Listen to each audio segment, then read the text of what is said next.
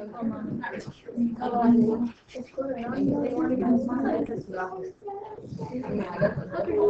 right, good morning, ladies. The sign-in sheet will be going around. We left off on Friday with this picture here. This is an image. It's basically a picture and then a cartoon of what it would look like if we took a whole blood sample.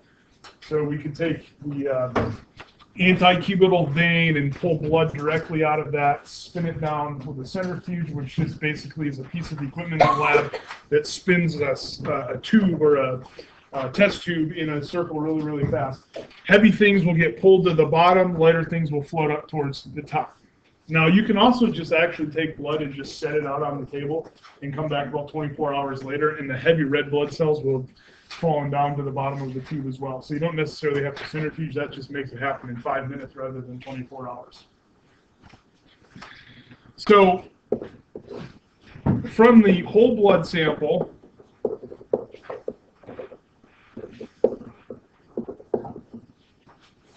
when we centrifuge it,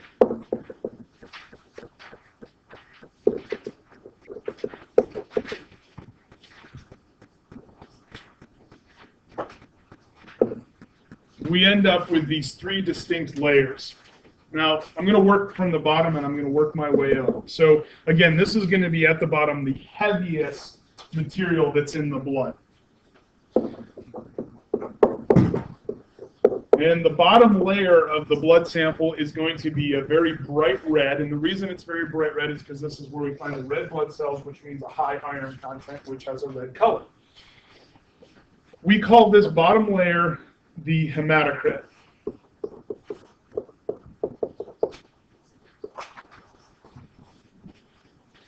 And the hematocrit is going to consist of our red blood cells. And I'm just going to abbreviate that RBC.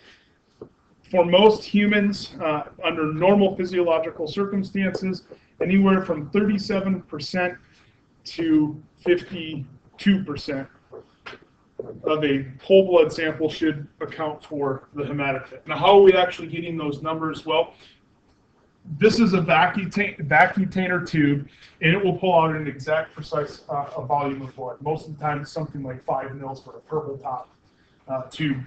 And then you would expect to see of that 5 mils, whatever that 37% is. So 5 mils, you're looking at 2.4 milliliters of that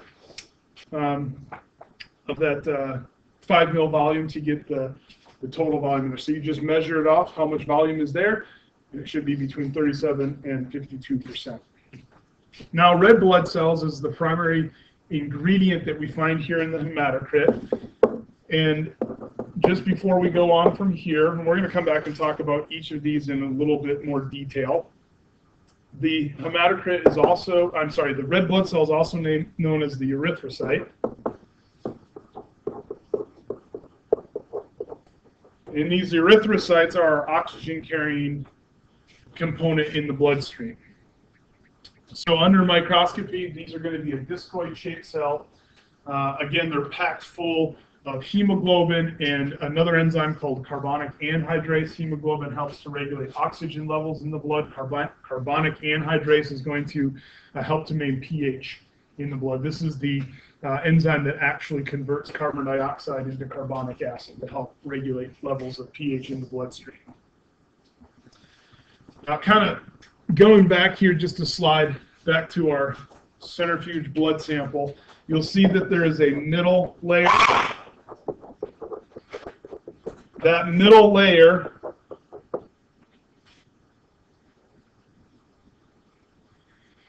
is a very, very small layer typically, but in this image here, you can actually see that this middle layer is actually very large.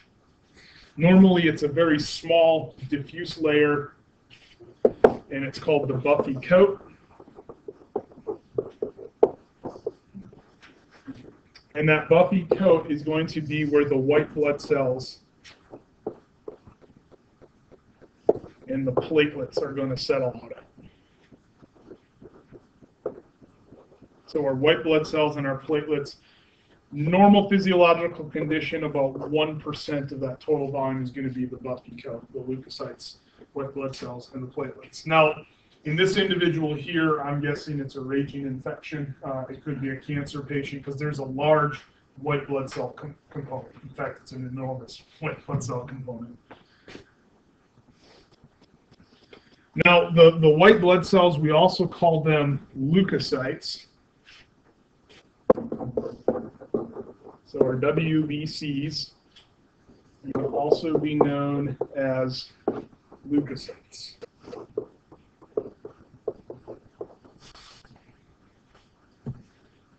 And the interesting thing here is the white blood cells are not really the most prominent in the bloodstream. We find white blood cells or leukocytes out in a variety of other tissues in much higher concentrations because they're involved in the immune defense. They just are transported in the bloodstream, and so there's a small volume basically being shoveled around the circulatory system as those white blood cells are distributed to a variety of different tissues in the body.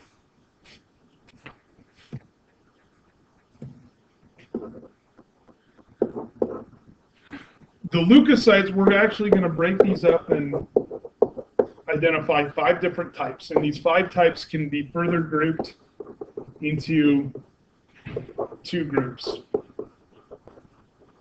So we have 2 main groups, and within those 2 main groups, a total of 5 different types of leukocytes. Now, the 2 different groups is going to be based off of whether or not you can see grains in the cell, granules in the cell. And so we're going to have some cells that you can, and those are going to be called granulocytes. And then we're going to have some that you can't, and those are going to be called agranulocytes. For the granulocytes, there are 3 types, and it's the name of these 3 types of leukocytes is based off of how they respond to staining procedures. Now, there are 2 different types of stains that are typically used in histological procedures, and they're called eosin and hematoxylin. And eosin is a red color, and hematoxylin is a blue color. Okay, so just sort of keep that in mind. If we put both of those dyes onto a sample of cells and they don't pick up either dye, so they stay neutral in color, but they have the grainy appearance, which you can actually see here. They're kind of have what looks like little crystallized pieces of sand or something inside of the cell. When they don't pick up the stain, we call these neutrophils, and basically it just means that they're neutral loving. That's what the neutrophil means. So they stay neutral.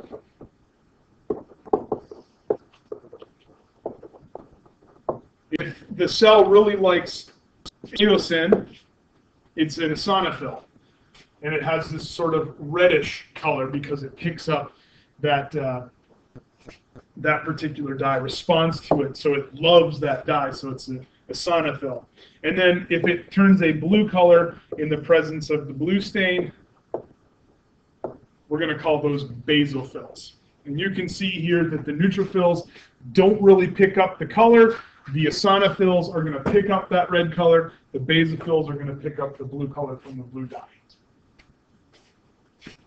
By the way, just so we're all on the same page, the basophil, if I try to stain it with eosin, it's not going to pick up the stain.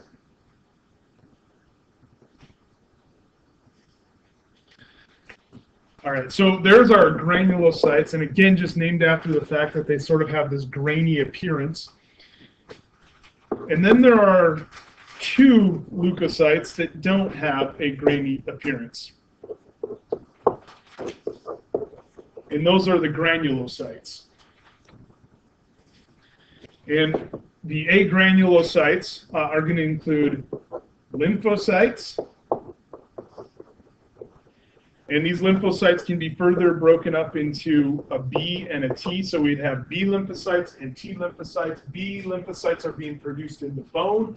T lymphocytes are being produced in the thymus.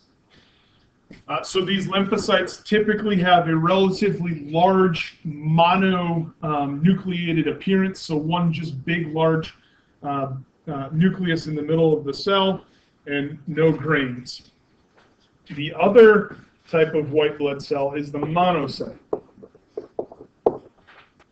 And the monocyte is actually going to have a sort of a weird-looking nucleus. It almost looks more like a bean, almost like it's being blebed apart or broken apart. So the lymphocyte, both have just a single nucleus. The lymphocyte typically has a big round nucleus. The monocyte has this more crescent-shaped nuclei inside of the cell.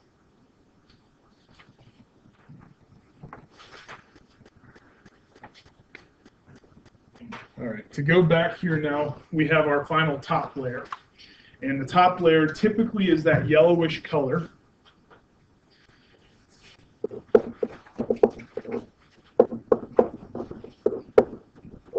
And the top layer of our blood sample here is going to be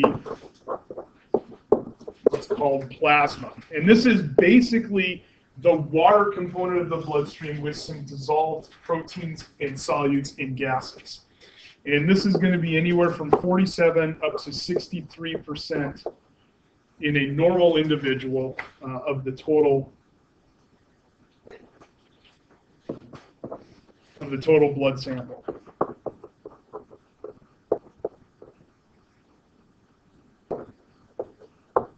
So the yellowish color comes from just pigments that are present that are dissolved within the plasma. And by the way, the yellow-colored urine is because some of those yellow-colored pigments in the plasma make their way into the urine as we help to use the urinary system to regulate the chemistry of the bloodstream. So it's a yellowish color, and again, it's primarily going to contain water. It is the watery extracellular fluid of the tissue that we call blood. But it's also going to contain, in addition to the water and the pigments I've already mentioned, dissolved elements. And those are going to include things like gases, carbon dioxide, and oxygen, certain small proteins, and you probably can already begin to think of what some of these proteins are going to be, and electrolytes.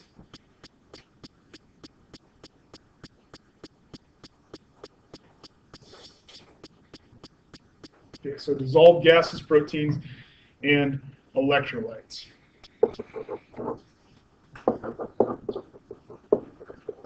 Now, the plasma is interesting enough that we should go ahead and take a little time to discuss this.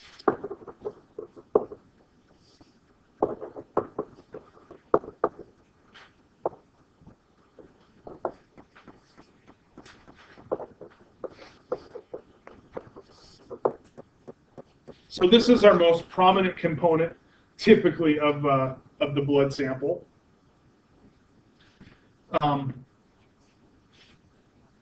And of the plasma, we're going to have, in addition to the water, a lot of protein as well. And those proteins that are going to be present are going to come in 3 different types. And we've already actually talked a little bit about some of these proteins when we were talking about transport, hormone transport. And remember, we had binding globulins that would bind onto the hormone and allow it to circulate in a bound form, and then some of it would be in a free form. These are going to be found in the plasma.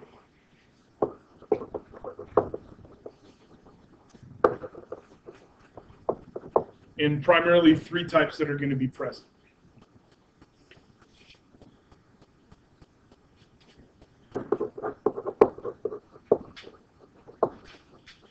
One of the kinds of protein that's present in the plasma is going to be called albumin. And albumins are transport molecules, and they help to transport things like solutes, and they help to buffer pH, to prevent large changes in the pH of the bloodstream. in addition to being pH, related to pH buffering and also transportation of solutes, the albumins also contribute to the blood viscosity, which is a measure of thickness. One of the places you've probably run into viscosity before is with motor oil. You all know that motor oils are named things like 10W30 or 5W30 or 20 weight, 0 weight. And that's a measure of viscosity, and it's basically how thick is the first number in motor oil is how thick the motor oil is at room temperature, and then how thick it would be, or how viscous it would be, sticky it would be at operating temperature of the engine. Okay, so your blood can also be kind of measured in that same sort of thickness or viscous way, and the albumin is going to contribute to that viscosity and also to the osmolarity, which is a measure of dissolved solutes within a solution. Okay, so globulins are a second type of protein.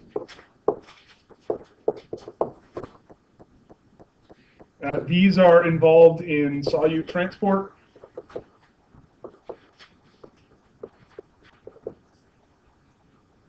Immunity, and in the clotting response.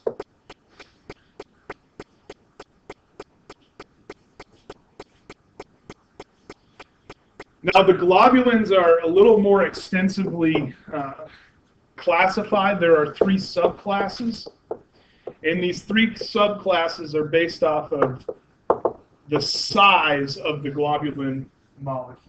Once everybody gets this, I'm going to make an adjustment on my screen. So there's 3 subclasses, and the category that is used for classification is going to be size. Everybody have everything? So globulins are involved in solute transport, immunity, and clotting.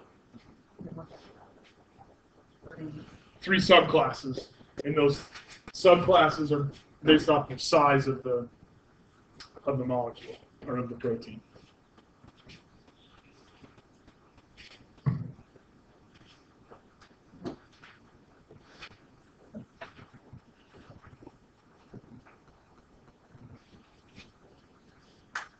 Okay. So 3 subclasses. The smallest are going to be called alpha globulins. So the smallest are the alpha globulins.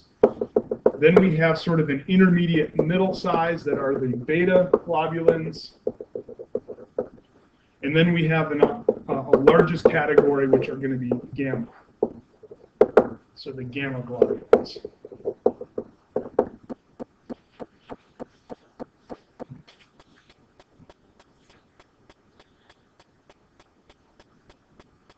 The third type of protein that is present in the plasma are going to be proteins of the class fibrogen and fibrin. Now, hopefully you see the word fiber in there, and that's because these are going to be used to form some fibrous structure in the plasma. So this is an electron micrograph, and you can see red blood cells, and you see that distinct discoid shape, and then you get this thing that almost looks like a spider web. And that's actually the proteins fibrogen and fibrin. And these proteins are heavily involved in the clotting process as well. So these are going to be stimulated to form sort of a sticky structure like a spider web that can grab things like red blood cells and even platelets like we have down here in the lower right-hand corner. So clotting proteins, and then these are also going to be involved in, I guess that's not the best way to put this. Whenever we prepare a tissue or a blood sample and we spin it down, we get that yellow liquid called plasma. But if we allow the fibrogens to activate, they're involved in removing other stuff along with themselves, right? Because if I form this web-like structure, it becomes heavier and it'll get pulled down into the hematocrit. And we're left over, when we allow that to happen, if we remove fibrin from our plasma sample, so basically if we allow clots to form before we, and really what it is we prevent clotting from happening and we get plasma. If we don't prevent clotting from happening by including another chemical like heparin in our blood sample, then we end up getting the clots that form. And rather than having plasma, we now have what's called serum. And serum is actually very important from a molecular biology perspective. Whenever we use anything for detecting hormones or proteins in the blood, we always are going to use serum samples. Whenever we generate antibodies or anti-sera, maybe you've heard that term before, which is a detection technique in molecular biology, we're using serum. We're getting rid of the effects of the fibrin from the blood sample. Okay, so those are the three types of proteins that are found predominantly in plasma. Plasma is also going to be the storage site for nitrogenous wastes. So it's going to be the plasma that interacts with the tissue of the kidney to clean up the nitrogenous waste, or to clean up those waste products and remove those waste products. And so we temporarily store those waste products in the plasma, and so they're going to have a relatively high prevalence. If we were to take a blood sample and try to detect nitrogenous waste, we're going to find a relatively good number of these nitrogen-containing wastes in the plasma. These are going to be related to catabolic byproducts. So anytime your body goes through any sort of breakdown, whether it's glucose to ATP or using protein as a starting source to generate ATP, you get a toxic catabolic byproduct. Basically, this is the leftover stuff after we've gone through that catabolic process, and now we're going to have to get rid of it. And so we're going to find it initially in the bloodstream as it makes its way through the kidneys.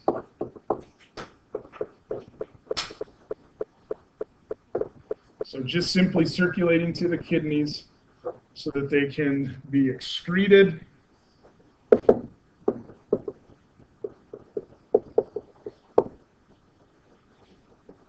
And our most common metabolic waste product or catabolic byproduct, most common, is going to be a molecule called urea. And this is basically coming from the use of protein as a metabolic starting point.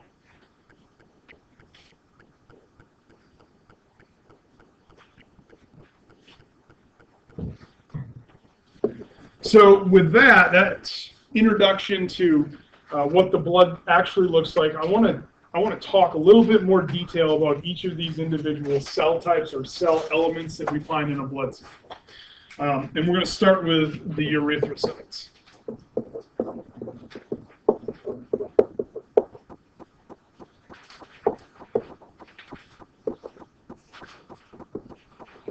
So physiologically, the erythrocytes have two principal functions. And those two principal functions are going to be related to gas exchange and respiration. The erythrocytes are going to pick up oxygen, and this is going to occur in the lungs, and will circulate and deliver that oxygen into the tissue. And when we talk about the respiratory system, we're actually going to talk about this really unique mechanism where the blood is basically chemically primed once it enters into the lungs to optimally pick up oxygen, and then is chemically altered, driving into the tissues to optimize delivery of oxygen to the working tissue.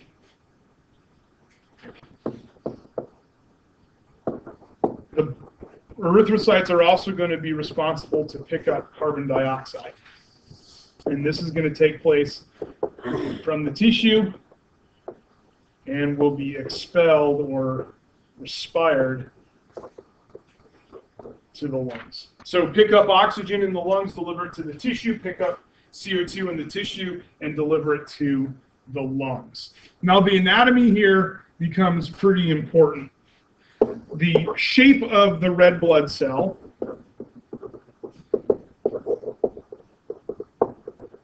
is discoidal and can be further classified or qualified as a biconcave disc.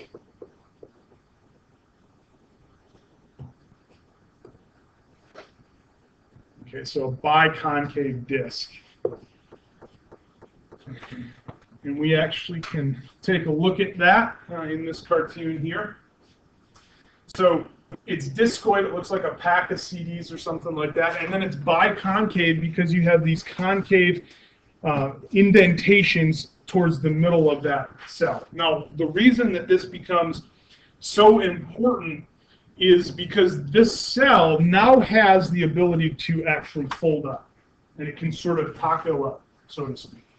The reason that's so important is because we get to very, very small diameter capillaries, where if the red blood cell doesn't have that ability, it can't make it through the capillary. And it will actually basically bump up against the capillary and get stuck there, and then it undergoes hemolysis, and you begin to lose your red blood cells.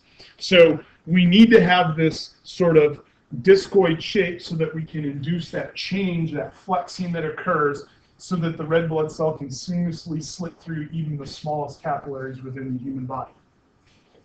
So that discoid shape is going to be very important for delivering oxygen to all of our tissues. The cytoplasm inside of a red blood cell, the cytoplasm inside of the red blood cell is actually going to become pretty important as well. So what you're looking at here in this figure is just a model of the blood in close contact to a tissue. So a cell within the tissue, and then the red blood cell contained within the tissue of blood. In the cytoplasm, what you're not going to find, you're not going to find a nucleus. You're also not going to find organelle. So no nucleus, no organelles. And that doesn't mean they've never existed. The red blood cell goes through a developmental process that begins in the red marrow of the bone, and we progress from blood stem cells to a red blood cell. At maturation, the red blood cell loses all of its internal organelle, including the nucleus and the genetic material, and then is released into the bloodstream. Sits in the bloodstream for about 120 days before it's considered to be old and then gets recycled. So even though there's no nucleus or organelles present, they were present when the cell was not a red blood cell, your erythrocyte, but rather a blood stem cell called an erythroblast.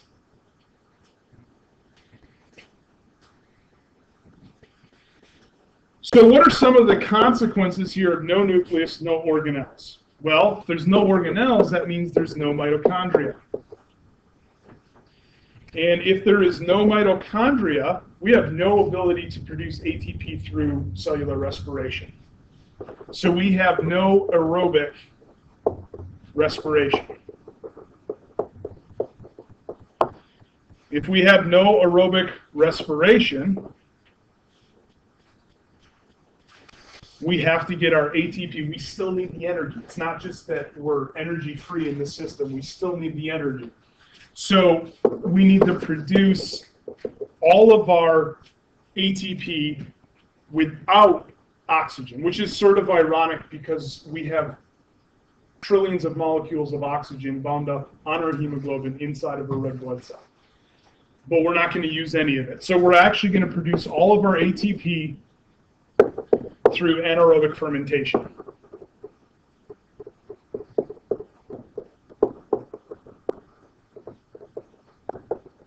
So through anaerobic fermentation. So that means we have to have things like lactate dehydrogenase that are going to aid in taking glucose and converting it into pyruvate and then into lactate to generate very small ATP supply to help power the metabolic needs of the red blood cell. In the cytosol, we're also going to have another enzyme. I'm going to just abbreviate that as CAH. It's carbonic anhydrase. I guess I'll have to spell that out.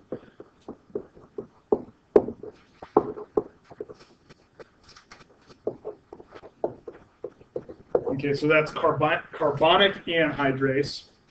And this particular enzyme is going to catalyze a reaction in which carbon dioxide, where am I getting my carbon dioxide, by the way? Being produced in the tissues, combined with water. So carbon dioxide from the tissue combined with water, we have a reversible reaction where we generate H2CO3, which is a molecule called carbonic acid. This reaction here, we can run it in either direction. If we need the blood to be more acidic, we're going to generate H2CO3. We're going to generate our acid. If we have too much acid, if we have too much pH, we want to reduce that. We can run backwards and produce carbon dioxide and water. And this helps us to regulate pH levels in the bloodstream.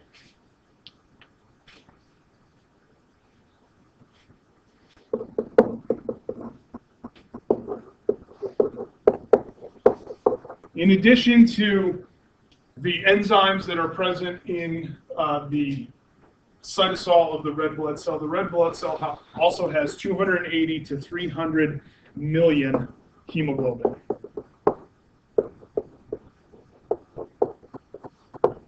Okay, so this hemoglobin, again, is this iron-containing protein. It's got 4 different chains, the 2 alpha chains and 2 beta chains, and it has a prosthetic group that contains iron, Fe2+, that reacts well with oxygen and can carry molecules of oxygen. So you can bind up to 4 molecules of oxygen to each of these 280 to 300 million hemoglobin in each of your red blood cells.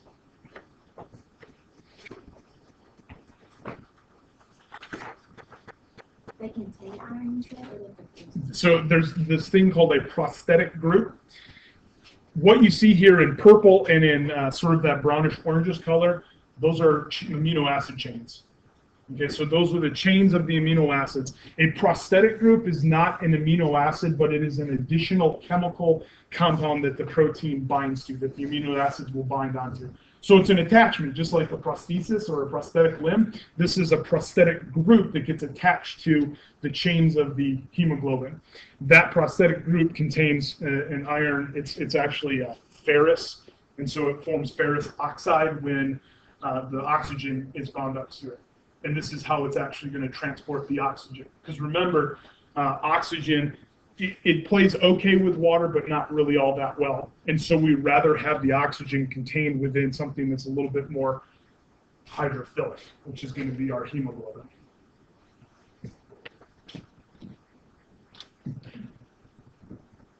So the hemoglobin molecule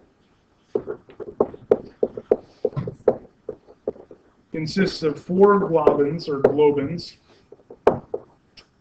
2 alpha chains and 2 beta chains. So that's hemoglobin. The globin molecules, the 4 of them are the protein chains. And then each of these protein chains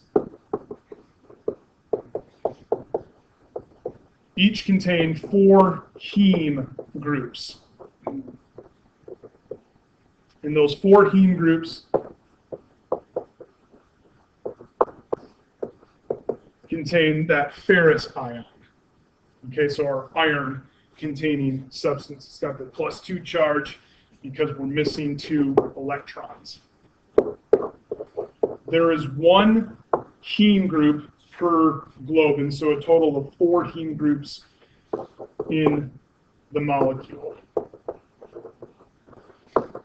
This is where we'll have our reactivity with oxygen so that oxygen can actually bind to and interact with our iron-containing prosthetic group.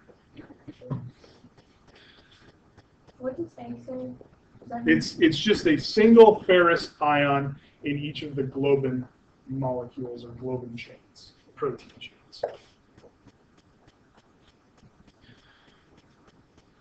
So we now have that mechanism established to carry oxygen, but we're also going to carry carbon dioxide.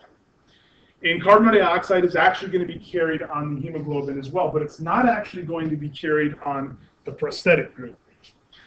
So carbon dioxide, CO2, binds up to the hemoglobin as well, but it's actually going to bind directly to the amino acids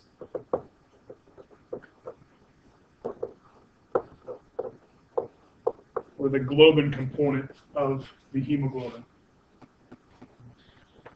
Now, within the amino acids, there's just certain amino acids that can bind to the carbon dioxide, and it binds the nitrogen-containing amine group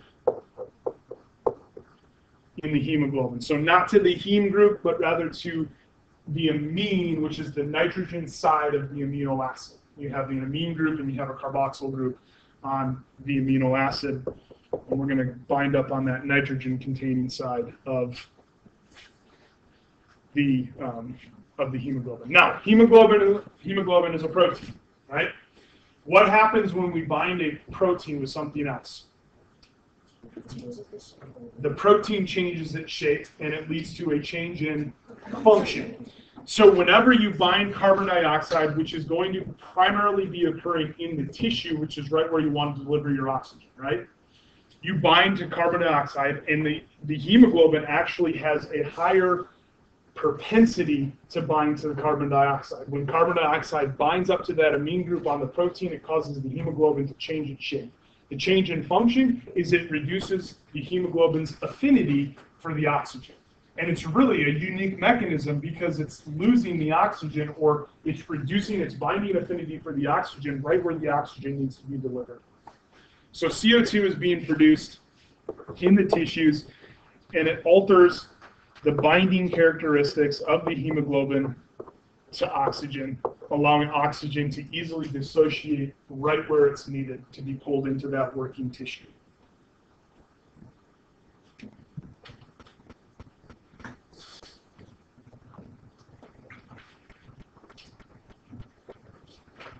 Everybody good?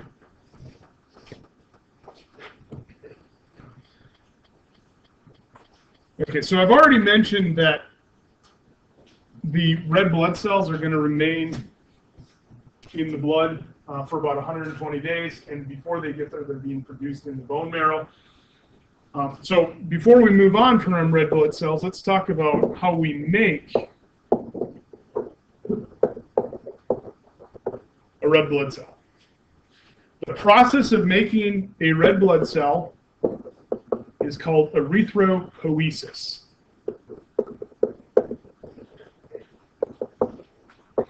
Erythropoiesis.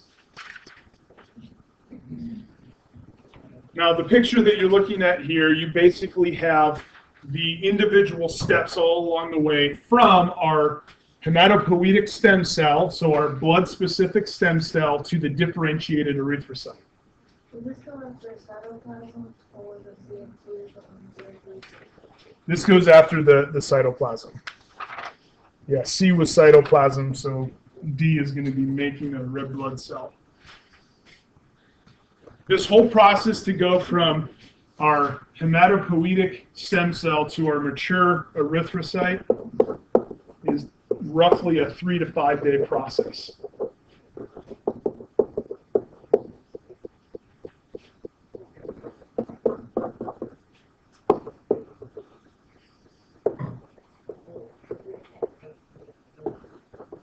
The stem cells, the blood-specific stem cells, we're going to find those in the bone marrow.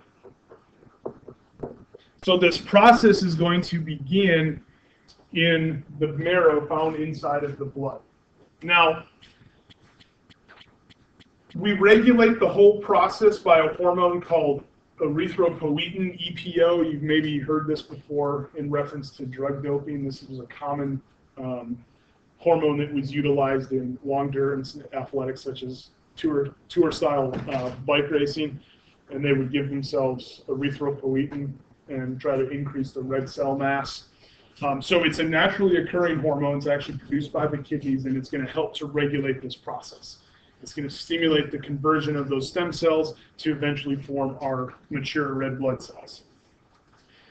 Now, what needs to happen here is we actually need to have the red blood cell, the stem cell, I should say, our hematopoietic stem cell, introduced to iron. So we need to incorporate iron.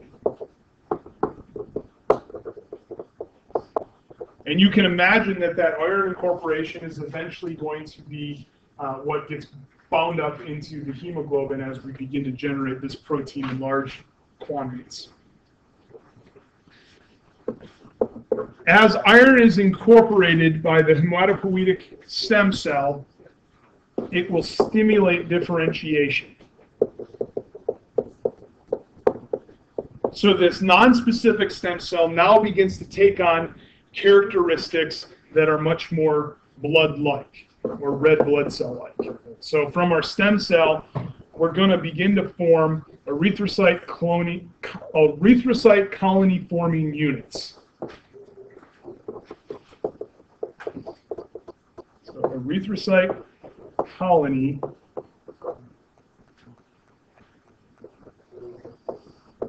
forming units.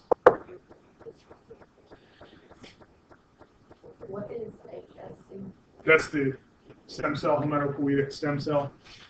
Okay, so we're beginning to generate these differentiated cells that now can go on and they can begin to form some very specific cells. Now, one of the things that happens in this differentiation process is the cell begins to express erythropoietin receptors.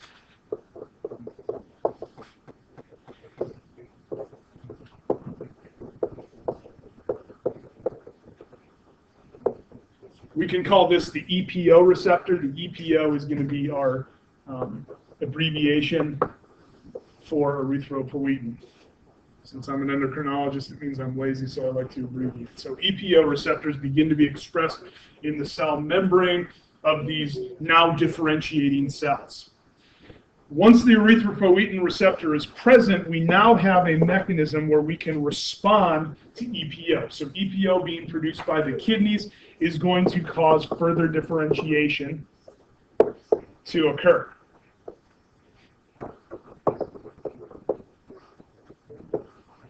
From the erythrocyte colony forming unit, we are now going to differentiate and begin to produce erythroblasts.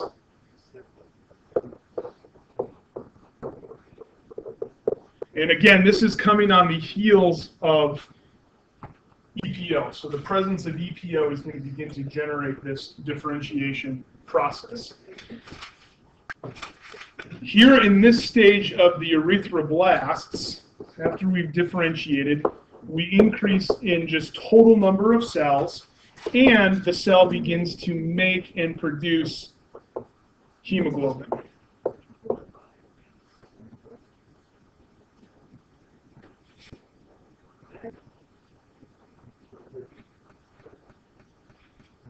So we begin to generate hemoglobin. Now, hemoglobin is a protein, right? So what does that mean as far as genetic material? It's still required. We have two different genes in our genome for hemoglobin. One gene is for the alpha chain and one gene is for the beta chain. We generate all of the hemoglobin that are going to be present. We now no longer need the genetic material. And so we have our final composition of hemoglobin and our other enzymes, lactate dehydrogenase and carbonic anhydrase. And so the nucleus disappears.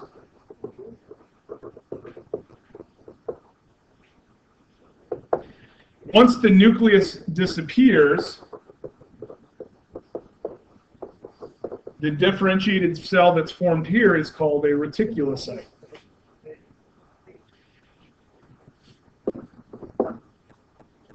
Now, with the nucleus gone, that just means we've wiped away the genetic material, but we actually still have large volumes of messenger RNA for these important genes. These are still going to be present.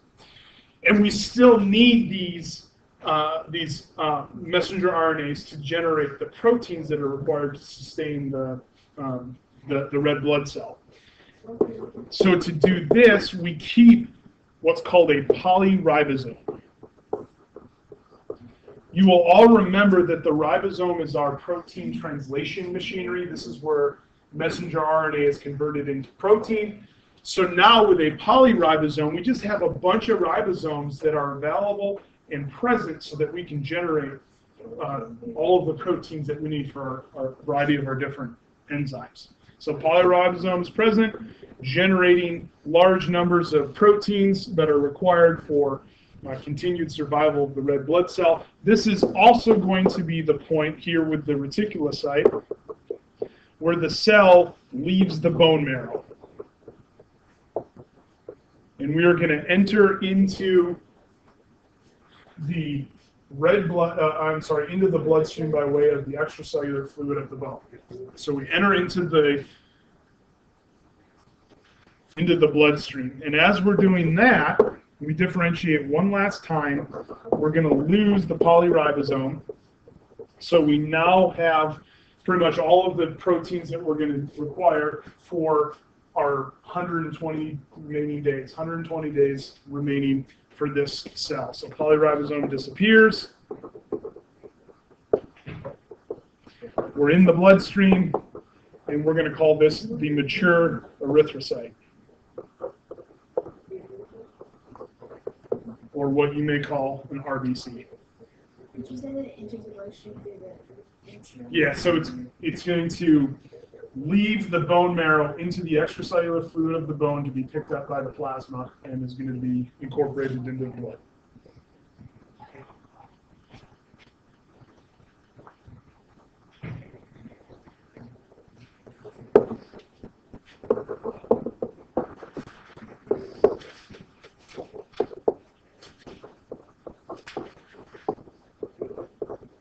Okay, so eventually we're going to have this mature red blood cell. It's going to be worn out, and we're not going to be able to as efficiently carry oxygen and catalyze some of those other enzymatic reactions. So we're eventually going to dispose of the erythrocyte. This typically occurs about 120 days after we enter the bloodstream. So red blood cell is going to survive 120 days in the bloodstream, and then it's going to be considered old, and it's going to require breakdown and disposal. It's actually going to be broken down in two different places. Those old red blood cells are going to circulate to the liver and to the spleen. And in both places, in the liver and in the spleen, those cells are going to be broken down. So we're going to split open, lyse open the cell membrane, and we're going to release the contents. In particular, we're going to release a very large volume of hemoglobin. And the hemoglobin are going to be subjected to degradation, and as they are degraded,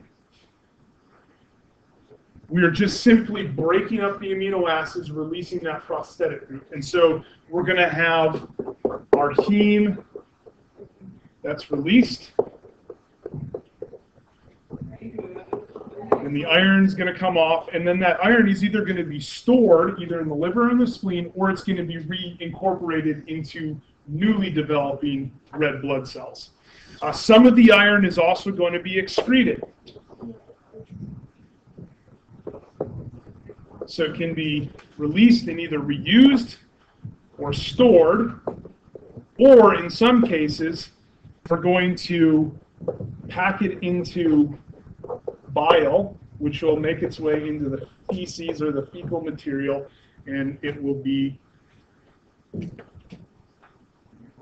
excreted in a bowel movement. The amino acid component, the globin, which is the protein, the amino acids, is just simply going to be broken down into individual amino acids, added back into the organism's amino acid pool, and can be incorporated into new proteins. And not necessarily just the red blood cell proteins, but could be incorporated in proteins for the bone or the liver or the brain, just get distributed into the organism. All right, when we come back here on Wednesday, we'll continue on with the leukocytes.